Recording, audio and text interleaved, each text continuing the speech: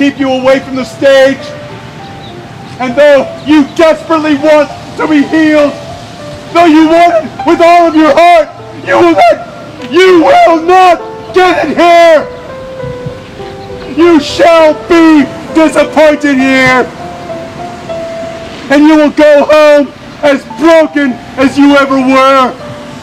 And when you go home, as you sit in that pew and hear the reason why you were not healed, the reason that Benny Hinn will give you for not being healed, you will sit and you will consider yourself worthless.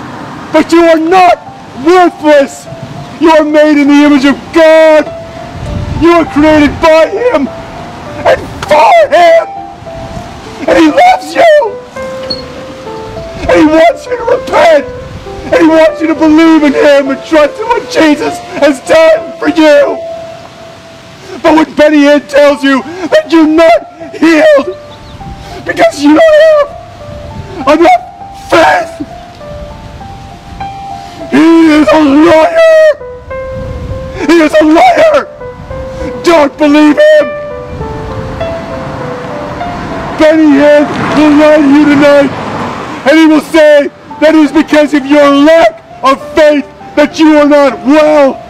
He will tell thee that it is your lack of faith that you do not have money in your pocket, that you do not have a mansion, that Jesus wants to give you the desires of your heart. But flee, my friend, the desires of your heart. Flee them. Flee the desires of your heart, because your heart and my heart is desperately wicked. It says it in Psalms. Our hearts are wicked. If we trust what we think we want, we are wrong. What we should want is the glory of God. The glory of our Lord and Savior Jesus Christ. Benny Hinn will tell you that you're not rich because you haven't commanded it. It's a lie. It is a lie. It's not in the Bible. It's not in the Bible, and it is not from God. The Holy Spirit indwells a man so that you might know. Will you cry out to God? Will you get on your knees and pray and beg the Holy Father to hear you and to say, I repent. I leave my thinking behind.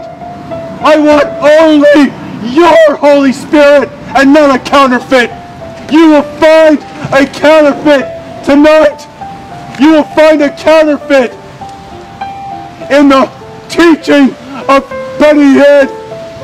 My friends, beg for God to forgive you. Trust alone in what He has done. He is faithful and just to forgive you. Confess your sins to Him alone. And when you do, when you confess your sins to Him and repent from your way and trust alone in what Jesus Christ has done for you on the cross, your sins will be forgiven.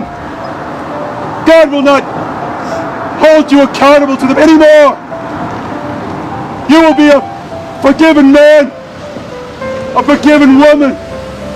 You will be embraced by the Father who loves you and longs to embrace you because He has given you the free gift of eternal life. But right now, if you have not done that, if you have not repented and believed, you are an enemy of God. And I will say it, the Psalm says it, God hates you. You won't hear that inside, but I love you enough to tell you, God hates the unrepentant sinner. The unrepentant sinner is at enmity with God. He loves the world. He loves everything in the world. He lives for today. He lives for his flesh. But my friends, you should not be that way. Repent and trust alone in what Jesus Christ has done.